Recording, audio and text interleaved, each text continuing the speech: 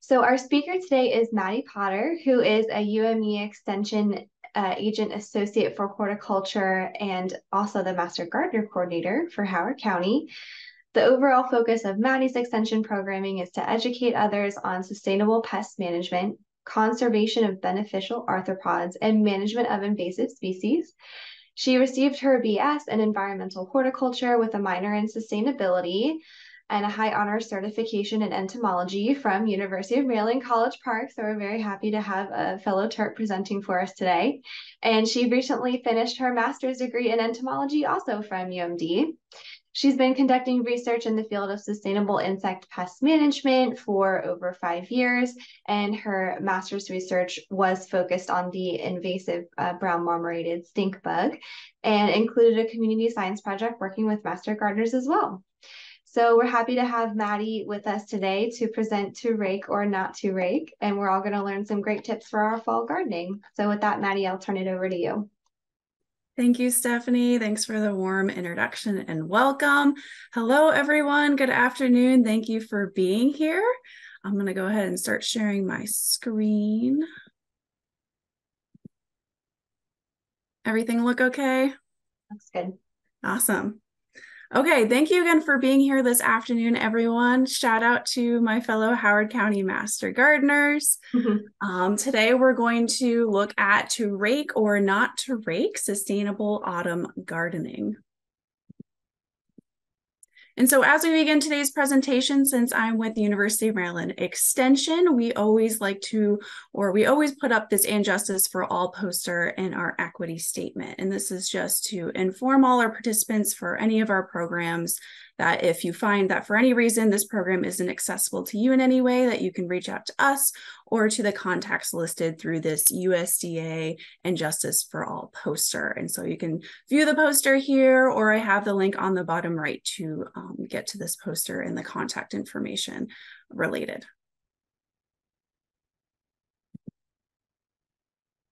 So with that, I recently took this beautiful photo of all these colorful leaves the other day, and it just reminded me that with all the colors, all the things that are going on, that we're tending to see a lot in the media these days related to sustainable leaf management, the classic tagline of leave the leaves.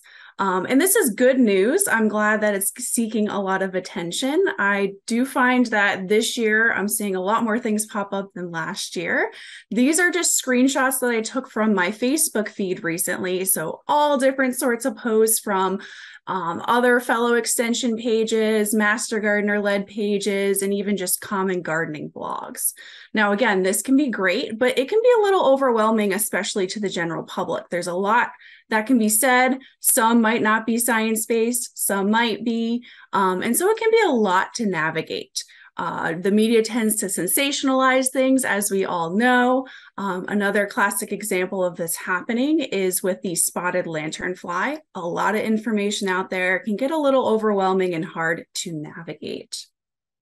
And so with this, how do we navigate all the buzz? This can be related to today's topic of leaf management and sustainable autumn gardening. It can be related to the spotted lanternfly or anything else going on with the media. And so I just want to begin with some general tips on navigating the buzz. And that includes utilizing credible science-based sources. So if you're creating any sort of educational program, or if you're sharing something on social media, I encourage you to stick to those credible science-based sources. So as master gardeners, we are required to use science-based information when we're teaching. So this is just a nice reminder that if we're sharing something on social media, especially, it can be nice. We find a blog that we really like, but to help navigate all the buzz, it can be helpful to make sure we're using those educational sources to help others find the right information. Also continuing to seek out new research-based information. Things are constantly changing. And as we'll discuss today with climate change, we need to stay up to date with this information in ways that we can combat climate change within our own spaces and how we can teach others to do sustainable actions. And that leads us to helping others. So helping the general public to navigate all the buzz. Things are not black and white, so we're not going to be teaching people what's right and wrong. We all know better that things tend to be complicated, especially when it comes to our ecosystems, our plants and our animals. But we can point people to credible sources so they can begin to explore the information themselves, or we can begin to design different programs that may make this information in little bite-sized pieces for people to begin to explore as well. So just some general tips as we begin today, something that came up for me when I started to research sustainable leaf management and the new and up-to-date tips. So a little overview of what we'll talk about today. We'll begin with climate change's impact on our ecosystems, especially our animals and our beneficial insects. Then we'll discuss wildlife overwintering strategies as we come up into the winter season. How yard waste, if it ends up in our landfills, leads to greenhouse gas emissions. And then we'll spend most of today's talk talking about sustainable autumn gardening actions. So climate change actions we can take. And this answers the why, the where, the how of what we can do and what we can teach others to do. So we generally have our 4 seasons, and here, at least on the eastern part of the United States, we tend to get to experience all these 4 lovely seasons. I will say that fall is one of my favorite seasons. It's beautiful. It's peak color right now. I hope you all get a chance to go outside, go on a hike, see all the different colors throughout Maryland. But with climate change, things can tend to get a little bit weird or a little bit different. With global warming, we tend to have longer, warmer seasons, in some areas, harsher, colder seasons. And so with this, I encourage you to stay in tune with your own landscapes and surroundings, because things are changing. The science can't always keep up, and you're going to know your landscape better than a scientist, particularly in a different state studying certain things. So always staying in touch with what's happening in your own gardens, backyards, even your balconies with your container plants. And you can always tune in and help the cause, help to move that information forward, participating in things like community science or posting to places like iNaturalist. And so with global warming, as I said, things are always changing, and we want to stay in tune with these changes and finding ways that we can combat global warming within our own backyards. And this will help us to create more sustainable systems. We can continue to enjoy our green spaces. And with that enjoyment also comes ecosystem services that our plants and animals provide us. And that can include this beautiful scene from a park near my house. To continue to enjoy these green spaces, we need to continue supporting our ecosystems. And so as environmental stewards that you all are, we tend to know a lot about supporting the active stages of our wildlife, such as how to plant a pollinator garden or which plants will attract certain pollinators or to support our native birds.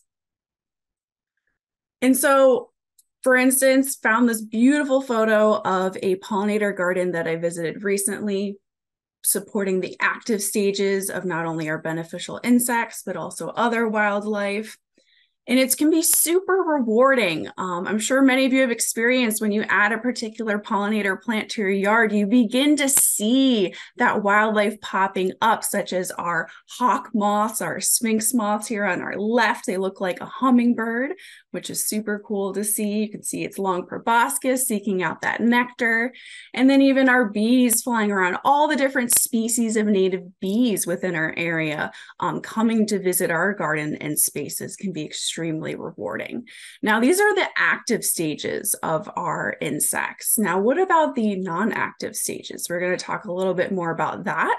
And I want to help you to extend your knowledge even further, to advance yourselves to not only supporting the active stages of our beneficial insects, but all stages. So we're going to talk about overwintering stages. So we can support those insects that are spending the winter months within our landscapes so that we can have a fruitful springtime. We have all those beneficial insects emerging to be within our ecosystems. Now, why is this particularly important, especially with our insect populations? Well, recent research has shown with the track we are currently on, we could lose up to 80% of our biomass of important insect pollinator taxa. Now, that is crazy. I mean, just thinking about it, this is just our insect pollinator taxa. This doesn't include all the other different types of beneficial insects that are within our systems. So our insects really need our help.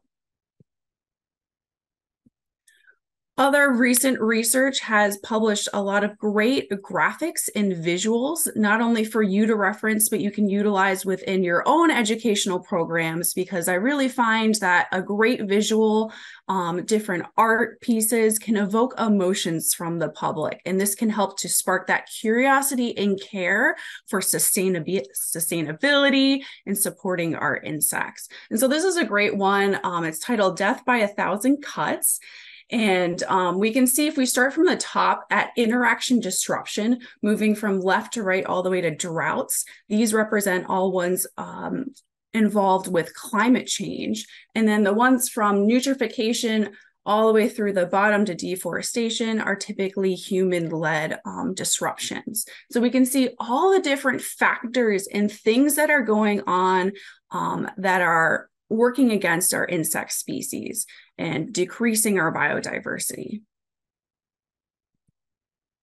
Another great visual from these other recent study looked at climate change impacts on insects. And this really great diagram, what they did is they categorized climate change impacts into two main categories. Our top one with our blue, gradual long-term impacts, and then our blue to red colors down at the bottom, extreme events. And we can see the columns of change versus the impact it has on our insect species. So another great visual we can reference and utilize. But today I want to focus on what we can do, the positive side of things, where we can be a part of the intervention. So we can see along the bottom, the green part of this lovely graphic the study published. We can be a part of the management and the public participation side of things. We can reduce stressors on our insect species. We can help them to persist and lead to even more ecosystem services for us. So going back to our seasons, right now we are in the fall season and we're coming up to the winter months. Now, where do animals go in the winter time? I'm sure a lot of us know the classic example of bears hibernating. They go into their cave, go into a nice slumber. We may see or remember squirrels and certain birds in the winter time, especially if we have a bird feeder we are filling. But where do insects go and other different types of animals? So here are some examples of Maryland animals in the winter time. And so these are just some examples we see here on the top left, the American goldfinch, one of our native birds. And they are out in the winter time and they need sources of food. And so if you leave your seed heads, particularly for our coneflowers, they like to use these as sources of food. On our top middle, we have our eastern box turtle, which likes to bury itself in the ground and go into a hibernation type mode. And they'll be buried in leaf litter as well to help regulate their temperature, so they can be hidden within the leaves. Top right, we have all different types of species of parasitic wasps. So these are tiny, usually tiny parasitic wasp insects that help to sustainably control our pest insects. They attack all different stages of insects depending on that wasp species. This particular photo is a aphid attacking parasitic wasp. We all don't like those pesky aphids on especially our vegetables. This particular wasp likes to seek out cavities or holes within pithy plant tissue, and they'll remain in there as an adult throughout the winter time. Once it gets nice and warm in the spring, we'll emerge out into our landscape, providing us that sustainable pest control, which is great. Bottom left, particular bumblebee queen species, newly mated ones will begin to burrow themselves down into the soil, covering themselves with leaf litter. Really cool. Eastern red bats, a lot of them will migrate south for the wintertime, but some of them will stick around depending on how warm or how cool it gets. And if it gets really cool for them, they'll actually roost down in the leaves and begin to cover themselves up with leaves to help them keep warm. It's like a nice little leaf sleeping bag for them to hang out in. And then last but not least, on our bottom right, we have Luna moths, and they create a cocoon. They're going into their pupation stage. So the caterpillars will go into this leaf litter. They'll use silk that they create and leaf litter, and they'll create this nice little cocoon or capsule to stay in through the winter months. So they're down in that leaf litter. They're camouflaged really well because they're using leaves to create this little cocoon, and they'll stay there until the warmer months to emerge. So we can see that leaves, living within the leaves or underneath the leaves is a beneficial habitat for a lot of our native wildlife. We can begin to see that our own landscapes provide habitat and food for our native animals as well. So we're going to return back to, this is going to be our example landscape today, to begin to visit some of the areas of our gardens, our parks, our ecosystems, to see what aspects we can either identify and conserve or add to begin to fight climate change and support our ecosystems and those animals within them. And so if that hasn't convinced you enough, all of the cute pictures of all the different animals that live within the leaves, another thing that we can begin to think about is the effect of leaf litter within our landfills. And so the EPA collected this data in 2018. They found approximately 10.5 million tons of landscape debris ends up in our landfills each year in the United States. I know I'm seeing a lot of stuff put on the curb. It tends to be just a usual behavior that we're used to doing. We collect the leaves off our landscape. We either put them in some brown paper bags or some plastic bags, put them on the curb. Now, where do those leaves end up? A lot of them will end up in the landfill. Now, why is this a bad thing? Well, any sort of organic matter that's decomposing in our landfills will result in the production of methane, which is a very potent greenhouse gas. And so this can include not only our leaf litter, but if our yard trimmings and any sort of like produce, like spare scraps from cooking that we put into the landfill will also produce this methane greenhouse gas. And in 2021, EPA found that methane emissions from US landfills in the year of 2021 was the equivalent of approximately 23 million gasoline-powered passenger vehicles driven for 1 year. So that's a lot to take in. And this is from putting that yard waste, that organic matter, our leaf litter into our landfills, instead of keeping it within our landscapes or even composting this material.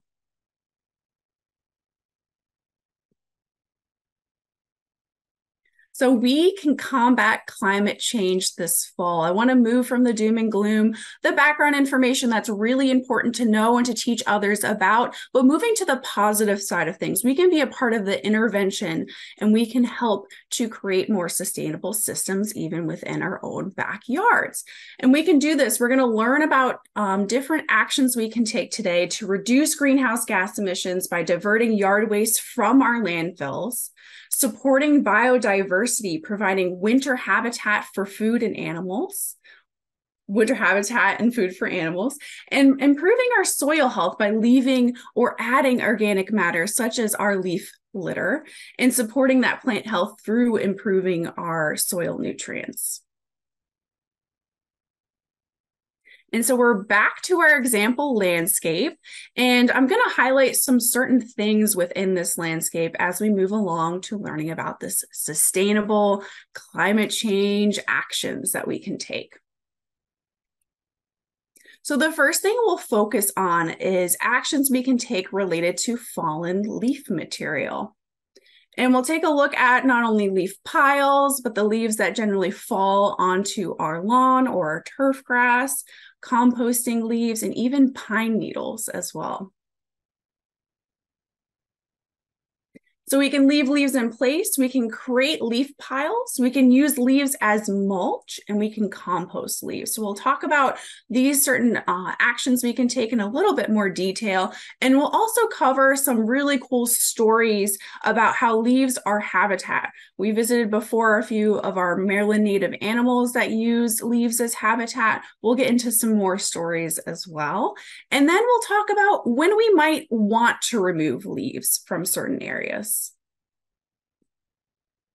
So leaving leaves in place. With this, we do want to be mindful of any turf grass or lawn that you or others would like to preserve, because if we have too thick of a layer of leaves within our lawn, it can hurt the health of our turf grass. So something to be mindful of. And some general recommendations, one from a study in 2018 found that no more than 20% of turf grass lawn should be covered in leaves, or another general recommendation is no more than 1 inch deep of leaf layer on your turf grass if you want to preserve that turf grass health. And if you're considering reducing the amount of turf grass you have in your landscape, this is a great time of year to maybe pile on those leaves and consider taking away some of that turf grass and creating it into more sustainable plantings. An alternative, if we don't want some thick leaf layers all over our landscape or our lawn, is we can create shallow or even really deep leaf piles in certain areas of our landscape. Maybe we don't care about the particular turf grass or plantings right underneath that pile. So we can move this around, and I encourage you to sustainably move or gather these leaves. So that means doing it by hand. We can put on some of our gardening gloves, move the leaves, maybe use a reusable bag to move them to certain areas. We can use rakes, and we can use electric powered equipment, because if we use any of our gas powered equipment, that can lead to pollutants emitted into our atmosphere. So going more toward our sustainable ways of moving these leaves around. Some other leaf considerations before we learn about using leaves as mulch. Things to keep in mind is we want to review our HOAs, covenants, conditions, and restrictions having to do with property maintenance. So just being aware of what your HOA, if you're a part of an HOA, requires in terms of keeping your space clean, and if that means removing leaves from certain areas of your landscape.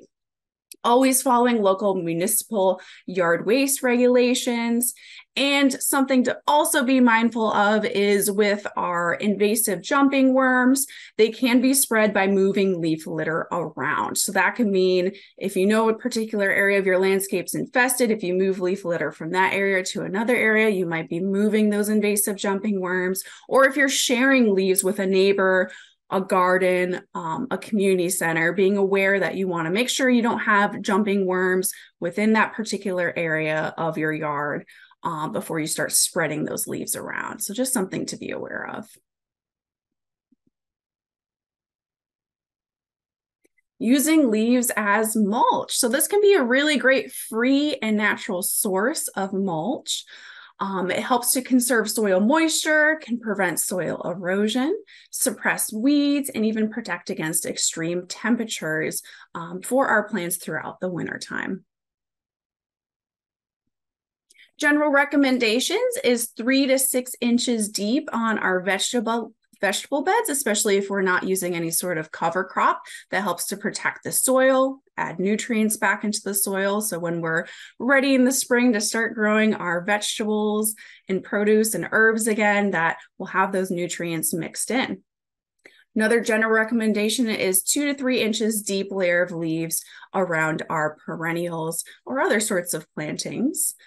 Being aware of matting. So thick layers of whole leaves can sometimes get matted down, and it traps a lot of moisture, which can either be a good or a bad thing depending on the circumstance and the type of plant that we have. So being aware of too much moisture, which could lead to crown rot. So again, being aware of our own plants and their preferred growing conditions. Pine needles can be a great alternative if we're worried about matting with our deciduous leaves. These pine needles can be a great way to add mulching without that matting going on. I won't get into this too much, but it is a myth that if we add pine needles to our soil, that'll raise the acidity of our soil. You can look into it yourself, but rest assured, if we add lots of pine needles to our soil, it's not going to raise that acidity. And we want to keep leaves from touching plant stems and trunks. Again, just managing the moisture levels, keeping the overall health of our plant in check. But still, leaves can be really great sources of mulch, especially if we do want to break them up into smaller pieces. That will help with the matting that we might experience. And this is just a photo showing pine needles used as mulch within this particular landscape. We can also compost our leaves. And so if we have a compost pile already within our backyards or within our community gardens, we can add in leaves as those sources of browns. So if we know about composting, we know we have greens that we add into our compost pile, and then we add in browns as well. So dried leaves fall into this browns category. And the general recommendation for our compost piles is 1 part greens to 2 to 3 parts browns. And so that's if we're mixing in greens, can be yard trimmings, or any of our scraps from our kitchen that include vegetable scraps or fruit scraps. Another thing we can do is we can create what's called leaf mold. And it has an interesting name, may sound like a bad thing, but leaf mold just means we're creating a compost pile of just leaves. And so this can be a really great amendment to add to our soil. It can increase soil water retention if we have trouble with that within our landscapes. And to create a leaf mold compost pile, you want to make it in a enclosed area, or at least to keep in the material similar to our typical backyard compost piles. It can be some sort of bin or fencing all the way around. And we generally recommend a height of at least 3 feet so we don't have things blowing in and out of this compost pile. And it will decompose over a period of 6 to 12 plus months. As we'll see in our next slide, over a period of years, it gets even more decomposed, dark and rich organic material we can use. Some tips: we can break down the leaves into smaller pieces before we add them into our leaf mold or compost pile. We can cover our pile with a tarp to trap moisture, and we can turn our leaf pile over every few weeks. And so here's an example of a photo of someone made, it looks like with some sort of wire or fencing all the way around, and stuffed it full of leaves. And so over time that will decompose and create that leaf compost, also known as our leaf mold. And here's a photo of what decomposed leaves can look like after a period of 3 years. So that's a really long time, but looks like a really great amendment. Now we'll move into some stories about how leaves are habitat for a lot of our animals. And leaf layer is a primary habitat for all sorts of things like salamanders, chipmunks, wood frogs, box turtles, toads, shrews, earthworms, and millipedes, and thousands of insects, I can even say arthropod species, live and depend on the leaf layer. And so we're going to focus in on some of these beneficial insects that depend on the leaf layer. Our first story we'll focus in on, and we saw earlier, is the Luna moth. And so the Luna moth overwinters as pupa in these cocoons. So we can see this photo a little bit bigger. We can see how interesting it looks. Almost looks a little paper mache and tanned in the middle, but we can see those little pieces of leaves that they used with their own silk they created to create this little capsule or leaf sleeping bag, we can call it. Our next insect is the great spangled fritillary. And this particular insect overwinters in its larval stage as a caterpillar. So it stays in the caterpillar form and remains in the leaf litter. So it doesn't create any sort of sleeping bag or cocoon. You may think it's vulnerable this way, depending on where it's situated, right? We want to take care with our leaves, as there may be some of these caterpillars snuggled up underneath the leaves. Bumblebee queens, also something we saw a little bit earlier with certain bombus species.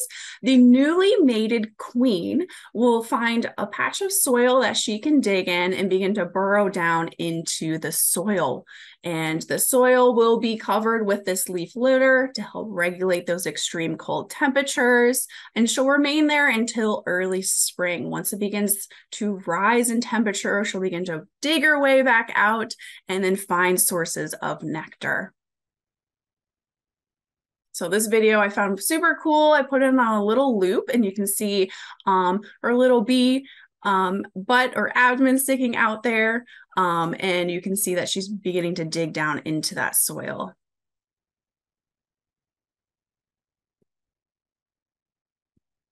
Last but not least, we have our syrphid fly, also known as a flower fly or a hoverfly, a really great predator, also known as a natural enemy within our landscapes, especially at its larval stage, as we can see in our top photo. They look like green caterpillars, but they're grubs. This is a particular fly, it can be really small, and attacks a lot of our soft-bodied pests, particularly our aphids. So something to look out for in the spring and summer. If we see a lot of aphids on a plant, we might see some of these syrphid fly larvae. And so we can see what the adult looks like. They tend to mimic bees flying around, but they just have 2 wings total, 1 pair of wings, which makes it a fly versus one of our wasps or bees. And this particular insect overwinters as either larva or as pupa in leaf litter. Now, these are really tiny, so we probably wouldn't see this with the naked eye unless we're looking really closely. Maybe we're filtering through some leaf litter. Could be a great activity to do, especially with young kids.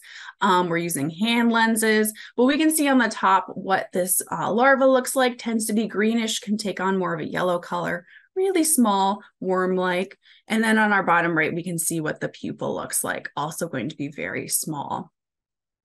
But we can see no matter the size of the insect, a lot of them are using our leaf litter as their homes to be able to survive the cold winter months. And so with this, we want to rethink shredding our leaves. I know that has been a common recommendation, especially as an alternative to removing leaves from our turf grass or our landscape. Shred them so they can easily decompose, add that great organic matter to our soil. But when we shred those leaves, we're going to harm a lot of the animals that are overwintering within these leaves, like the different insects we went through in their stories. And when we're shredding those leaves, we're also getting rid of habitat for other animals. If you can imagine, using a tiny little piece of leaf isn't as effective as an entire leaf that can provide more surface area and temperature regulation for a lot of our animals, like our box turtles, our salamanders, and so on. And with our gas-powered mowers that we might be using to shred these leaves, that can also emit pollutants. So just something to be mindful of as we're taking on some more sustainable actions. Now, when might we want to remove leaves from certain areas?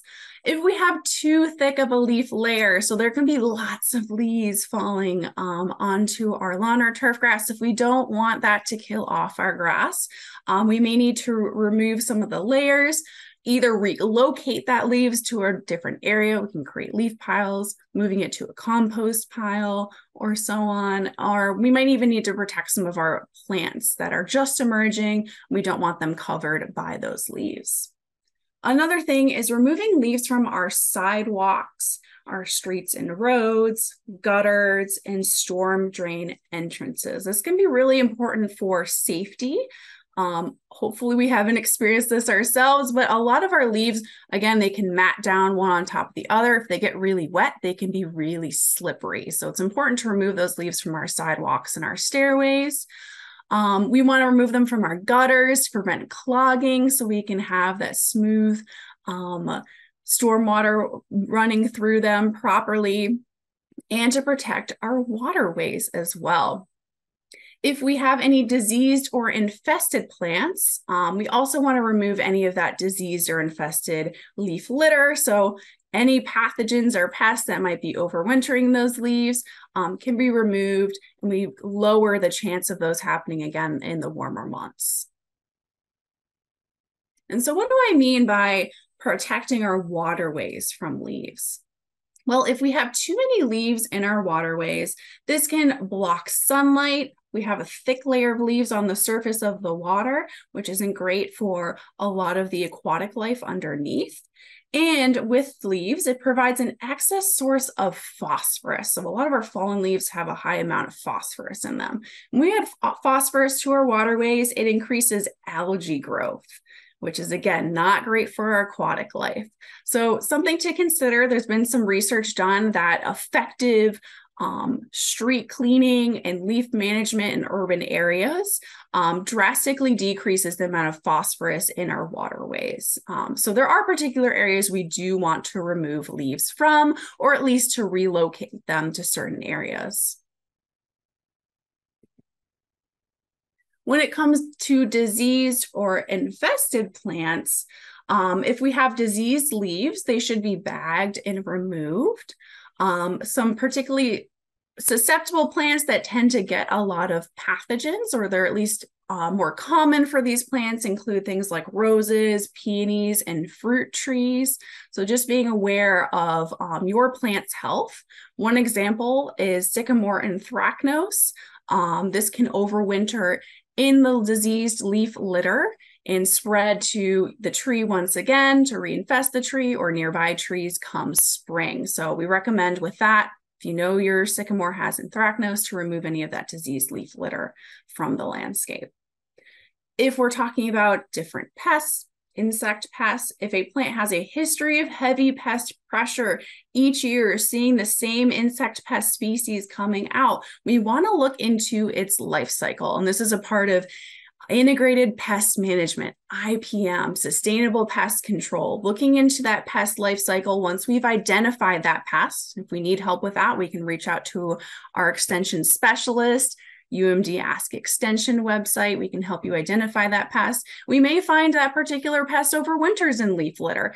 In that case, we do want to remove the leaf litter to hopefully decrease that pest population come spring. And one example is our pest, the flea beetle, which tends to attack our eggplants. If we see those tiny little chew holes throughout our eggplant, it could be our flea beetle, and they do overwinter within the leaf litter. So if we find each year we have a lot of flea beetles, we recommend to remove that leaf litter below those plants to decrease their populations.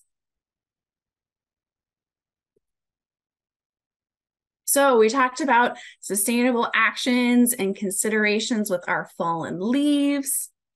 Now we're going to look at sticks, logs, and rocks. So some of our unalive material that could be great habitat as well. And with our sticks, we can create brush piles. And this can be a protective pile of dead plant materials. Being mindful, we probably want to put those larger branches on the bottom and begin to pile up with our smaller branches. And this is a great shelter for all different types of birds, mammals, insects, and more. If we have space with this within our gardens or our landscapes, we can find a particular area where this sheltered brush pile will be protected. We do want to make people aware that this isn't a source of burning or setting something on fire. A lot of people like to set brush piles on fire, but we want to make sure that we don't have any of our fellow animals inside, particularly those really small insects that we can't see. And I also recommend we don't cut any healthy or living plant tissue to create these brush piles. So this is if we have some fallen limbs or we have a plant that we need to prune and we have this plant material that we would tend to throw away or to put into our yard trimmings bag, maybe considering creating a little brush pile, a nice habitat within our spaces as an alternative. fallen logs. So if we tend to find a fallen log near the edge of our garden or our yard, within our community garden, some people might see that as, ooh, we need to move that somewhere else, get rid of it. Maybe it's great firewood, but challenge you to rethink that, as it can be great habitat for small mammals and insects. All those little crevices and burrows that fellow insects will make are great homes for all different types of animals and arthropods. And this can be a really great thing to involve the youth with. This is a great place to look for different insects if we're taking care and not destroying their home, but we can peek in, we can even lift that log up for a moment, find lots of different arthropods underneath there, like our roly-poly bugs and our millipedes and our centipedes. And if you can find, in this photo, there is an insect peeking out. It's fuzzy brown and black, if you can spot it. It's one of our woolly bear caterpillars. And you can find lots of these beginning to find its overwintering home in logs. If you gently lift up some of the bark, make sure to put it back, but you can find a lot of these caterpillars finding their homes within these fallen logs. Rocks and rock piles. So if you simply have one rock, we could create a home for lots of different arthropods underneath, or even better, we stack some rocks one on top of the other, creates even more crevices, maybe for small animals like our insects to overwinter and find shelter inside. And this can be a great home, not only in our winter months, but also throughout all the seasons as well. So we looked at sticks, logs, and rocks. Now we're going to take a look at grasses, perennials, and flower stalks. Grasses. So we're talking about our native grasses, especially grasses that grow in dense bunch forms, like we can see in this bottom right photo. Can be a great protective habitat for all sorts of animals like our deer, turkey, quails, doves, songbirds, squirrels, rabbits, and all different types of insects. And if we're looking for sources of native grasses that we can add to our landscape, a really great resource for this, and many of you may already have, is our U.S. Fish and Wildlife Service Native Plants for Habitat, Wildlife Habitat and Conservation Landscaping. Has a really great section on our native grasses and grass-like plants. And you can even see there's a column right next to the last column for notes for wildlife. So you can see what type of wildlife this particular grass supports. Super cool.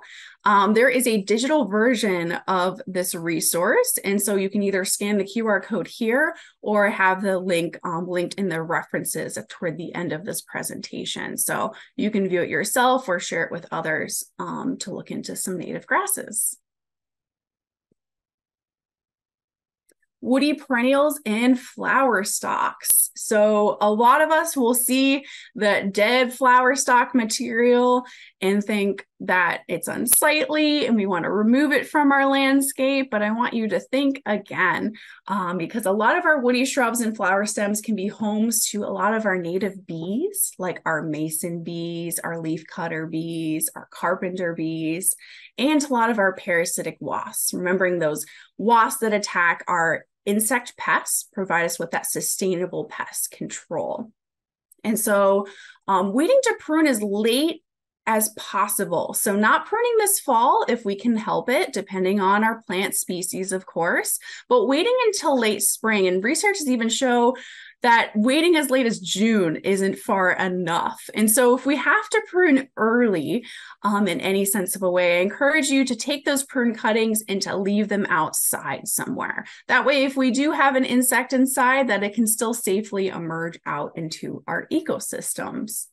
And so on our top left photo, we see some Joe Pye weed, what it might be looking this time of year, dried and brown. Some people might think it's unsightly. To me, I think it adds a beautiful texture and color to our landscape. And I also see it as great homes for our beneficial insects. Top right, we see a mason bee sticking out. We can see its thorax peeking out there as it begins to burrow down into this pithy, woody plant tissue where it will remain in the winter time. And then on our bottom, we see this picture again of our parasitic wasp that's beginning to burrow into some pithy, woody plant tissue for the winter months. And I really love this photo from the Xerces Society, so I gave it its own slide so we can take a look at it. And this is a leafcutter bee inside of a flower stem. So our native bees and other beneficial insects not only utilize our perennial woody plant stems, but also those flower stalks that we tend to think aren't useful or aren't lending anything to our ecosystems, but they are some terrific homes for things like our leafcutter bees. And so we can see this is a cross section of that flower stem. In the center, we see this little brown piece of leaf circle. So with our leafcutter bees, they tend to create those little circle cutouts of leaves, and they'll use these to create little chambers.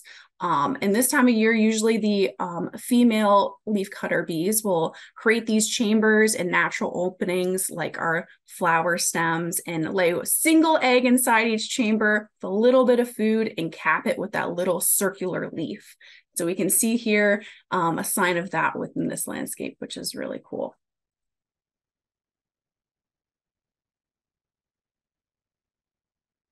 We'll now move from grasses, perennials, and flower stalks to seeds, such as our acorns, our pine cones, and even more. So we may have noticed that some of our oak trees are producing more acorns than usual. And you are not wrong. It is a mast year for many of us. And what is mast? Mast refers to various nuts, fruits produced by woody plants and provide great food for our wildlife. In this mast year, where a lot of our trees sync up and produce more acorns than usual, is usually triggered by climate, a particularly dry and hot summer, like many of us have had, followed by a warm, late winter. Now, what's really interesting is this mast year is still a great mystery for our scientists and our ecologists. There are some hypotheses that this is just a part of their survival strategy. We can think back to our Brood-X periodical cicada emergence, where their survival strategy was just to produce a lot of cicadas in the hopes that some will reproduce and survive and produce future generations. Could be a similar survival strategy for some of our trees that produce these nuts. Every few years, they sync up, produce a lot of nuts, and hopefully that means even further survival for their species. So really cool. Just goes to show that there's a lot in science that we still need to discover and explore even more of. But all these acorns, they may seem annoying to us, but if we leave them be within our landscapes, they feed over 100 vertebrate species, such as our squirrels and our birds like our blue jays. And they're a great source of carbs and fats in the wintertime. A lot of animals will stock up on them as early as they can, and they'll continue to forage for them throughout the winter months. Birds and squirrels will also feed on pine nuts from our pine cones.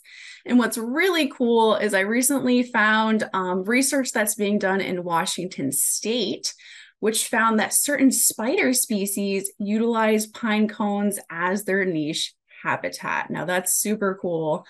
And gave it its own slide. I wanted to show how this cobweb spider lives inside pine cones. And we can see some of the photos of this particular spider. It has pretty cool coloration with these browns and tans. And from this research, they were able to publish a paper, and they found 88 other spider species that were also utilizing pine cones as habitat. So it just goes to show arthropods are everywhere, and every part of our landscape can be a home to another animal.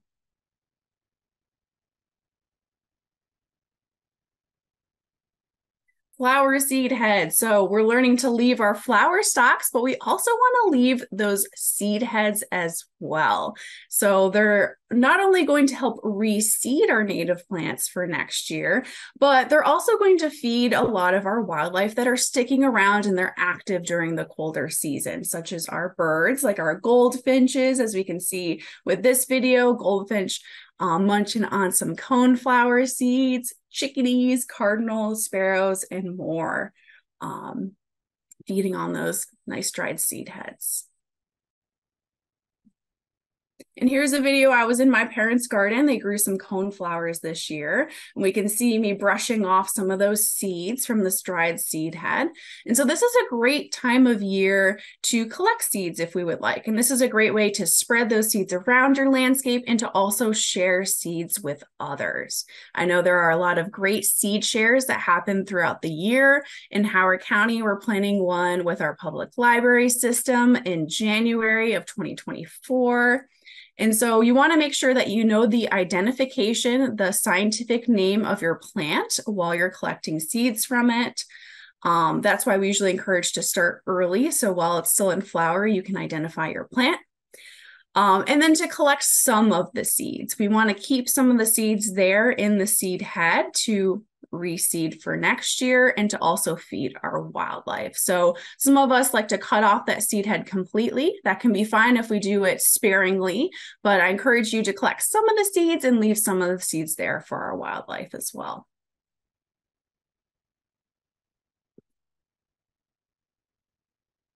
So we took a look at our acorns, pine cones, and more, and it just goes to show that all different parts of our landscape, maybe things we haven't considered before, can help support our sustainable ecosystems. Things that we can already recognize that exist within our landscape, thus we can move to conserve those particular things, or different aspects that we can add to our landscape as well, maybe adding a native bunch grass, or adding some coneflowers next year so they can be nice dried seed heads for the wintertime for our songbirds.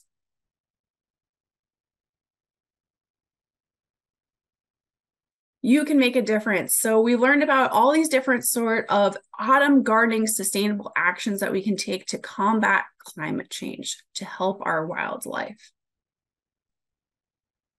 And you can make a difference. Starting this year can make a difference. And there's really cool research that's being done from someone from the entomology department at the University of Maryland, Max Ferlato, who's a fifth-year PhD candidate, has been doing research on the effect of different leaf litter management on arthropods.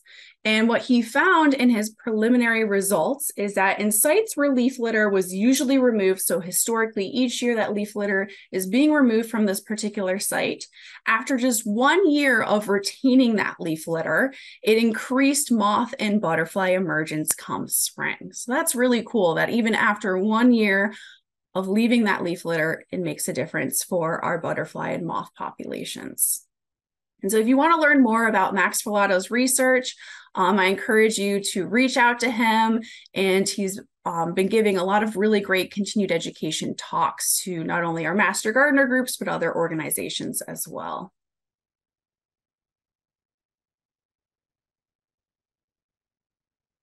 With this, we can do all these sustainable actions within our gardens and landscapes, but another really impactful thing that we can do, and that we all are already doing as science communicators, is to find ways to spread the word. And this can be one-on-one conversations with our family, friends, and neighbors, community members. We can use really cool signs, flyers, and posters. Art is a really great way to communicate science to the public. There's a picture of this sign here, Leave the Leaves, from the Xerces Society, that I believe can be purchased or printed out. I've seen some really cool Leave the Leaf signs from local artists that we can support of these beautifully drawn animals within leaves to communicate that message. We can do presentations like I'm doing today. We can invite out people like myself to come speak to different groups, or you can create your own presentation based on this information to spread the word. We can do videos, blog posts, social media posts. If you have a Facebook page for your Master Gardener group, the Xerces Society has some pre-made Leave the Leaves taglines with a nice photo of some animal that utilizes leaves and the hashtag Leave the Leaves that you can repost, spreading that word. And also utilizing engaging activities, learner-centered strategies where we're meeting people where they are with their information and also learning from them what their goals are for sustainability in their landscape, meeting them halfway with that and finding ways that we can have them move toward these more sustainable actions, creating crafts and workshops to teach them about this key information that we want them to know. So what did we learn today? We learned many things, but one of the main things that I wanted to point out and for you to take away is the significance of utilizing credible sources and staying informed. So you can give yourself a pat on the back today. You've sought out some information on sustainable autumn gardening today. That's excellent. The importance of supporting all life stages of beneficial insects and wildlife amidst climate change. How different wildlife overwinters, their different overwintering strategies. We learned about that. The negative impact of yard waste and landfills, how this can produce greenhouse gases. And so the importance of diverting leaf litter and yard trims from our landfills. And then the big one, all the different things we learned today about sustainable actions we can facilitate in our landscapes this autumn. Combating climate change, doing great things to create more sustainable systems for our current generations and future generations to come. Now I want to take a moment here. Hopefully we'll be able to put up our quick little poll for you. I want you to take a moment, and you might be sitting near your own landscape, yard, or your container garden as well, or you can begin to think about your demonstration gardens, your community gardens.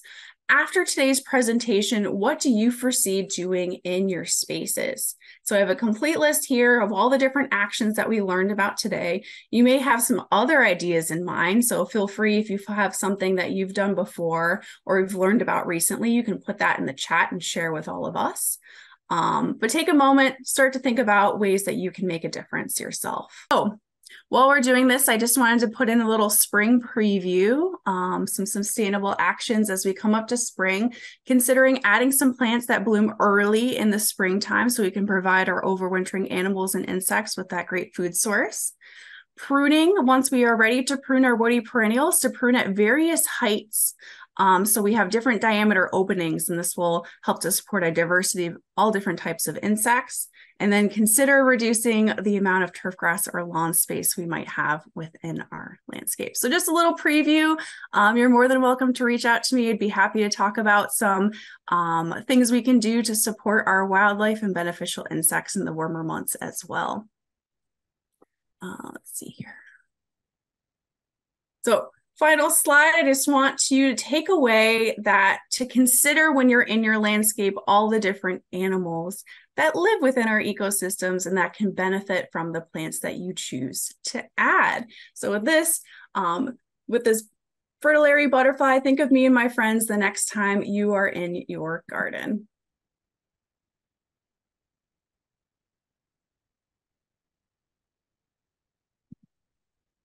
I have lots of resources here that I will make sure you all have access to. Some really great plant lists if you're planning for some new plantings. And yes, with that, I would be happy to take any questions. Awesome, thank you. Mm-hmm. All right, so let's see, we've got quite a bit. Lots of kudos for the presentation, Maddie, so thank you for that. Okay, the first question that we got was about where goldfinches overwinter. Mm-hmm. To my knowledge, they are active during the winter season. So they're seeking food sources, such as berries, nuts, and seeds. I found a lot of photos of goldfinches seeking out dried seed heads as food in the winter time. So to my knowledge, they're one of the active birds out in the winter months. And so if we can find ways to provide them with food, that would be great, like leaving our dried seed heads. Awesome. So someone is asking kind of to follow up on that. So according to what they've learned, they're asking should they not be deadheading their flowers in early autumn? Now, this is up to you.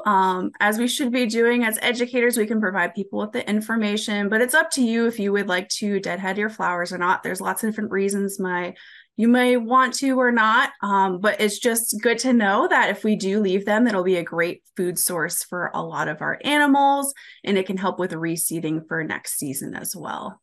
But some people Awesome. find it easier for collecting seeds if you want to cut off that seed head and put it in a paper bag for drying too. Got it.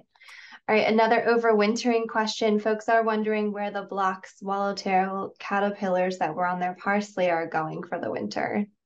A lot of our native moths and caterpillars will overwinter at either that larval stage or they'll overwinter in the pupal stage. So they'll create a little chrysalis or Mm, cocoon and remain in that leaf litter right below the plants typically to overwinter.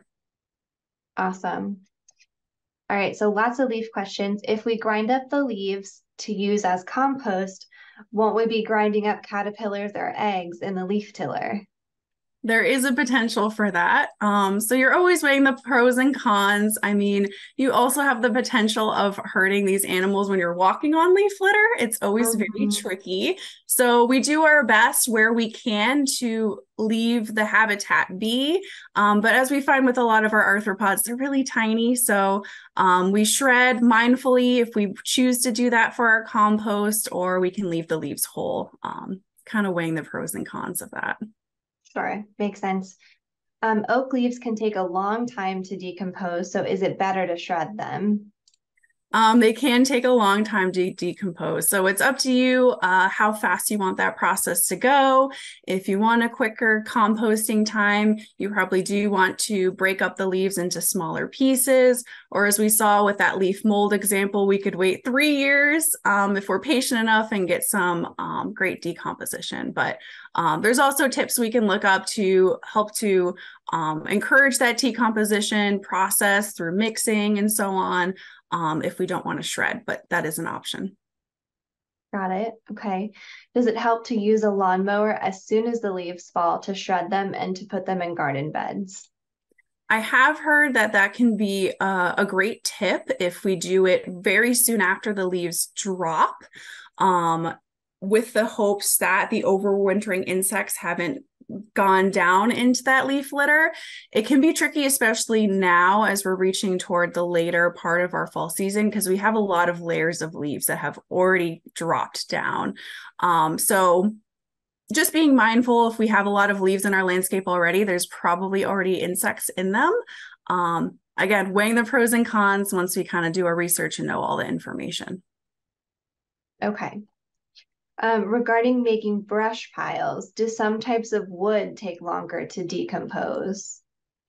Probably, and I'm sure it has to do with a lot of the conditions as well as how dry that wood is, the climate that it's going to experience through that decomposition process. I would say with our wood piles, a lot of people build them to last. And so there are certain wood recommendations, can't remember off the top of my head, that tend to last longer if we want to keep that brush pile there for a while to provide that habitat for animals. But if you're looking at decomposing wood, that can take a long time. Typically has to be broken down quite a bit. Got it. All right, couple of HOA related questions. Our community is filled with beautiful trees dropping oceans of leaves this time of year.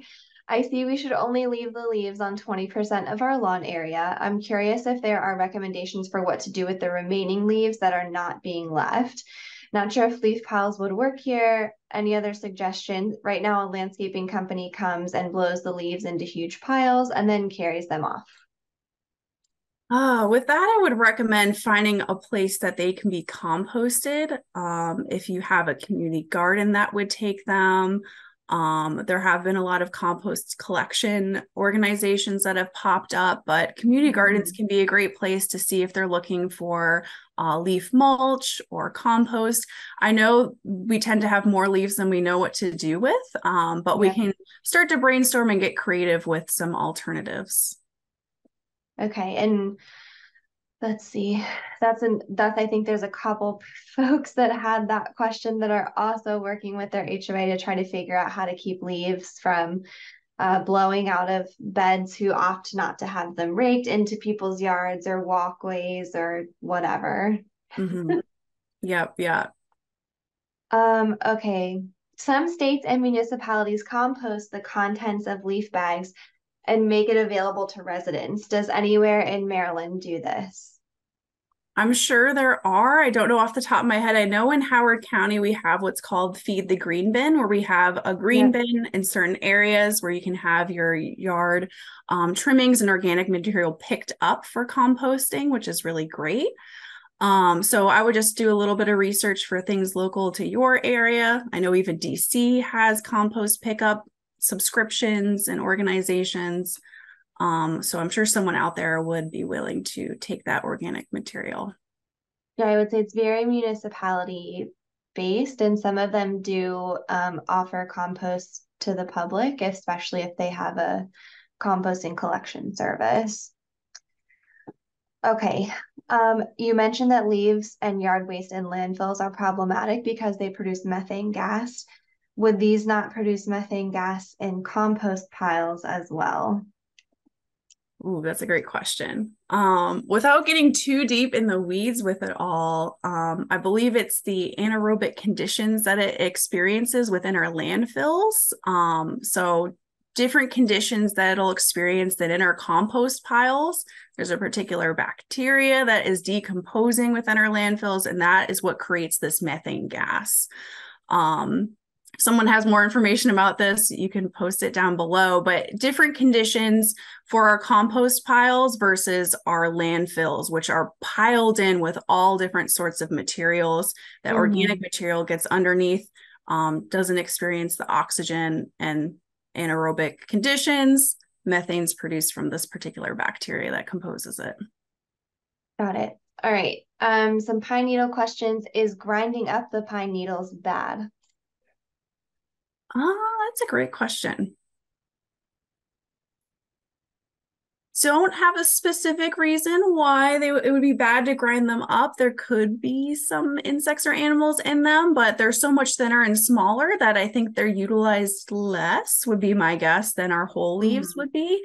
So could be a great option to grind up those pine needles if you would like to. Cool. Okay, related, we have two very small oak trees and no pine trees on our property, nor do our neighbors. However, a nearby cemetery has loads of both acorns and pine cones. Is it a good or bad idea to bring some from there to our yard? I don't think it would be a bad idea. If you're interested in doing that, could be a great experiment to see what happens. As long as you have permission from a particular, if it's privately owned property, to remove that plant material, just making sure we're following the rules and regulations. I think it could be a cool idea if you don't have any pine cones or nuts yourself to move them to certain areas. Could be a cool thing to try out. Cool. I just have a balcony near a tall birch tree dropping lots of leaves. Is there any benefit to the environment or wildlife if I just collect the leaves into a 5-gallon bucket and leave it out on a balcony all winter? That could be a great thing to do. I'm sure some insects would find it and burrow themselves inside that bucket.